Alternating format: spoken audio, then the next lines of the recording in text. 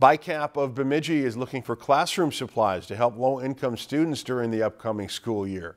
The Pack for School program allows families to pick up the packs with some essentials for their children. Over 500 students in the Beltrami County area benefited from the program last year alone. Any donations can be dropped off at various locations around the community through August 11th.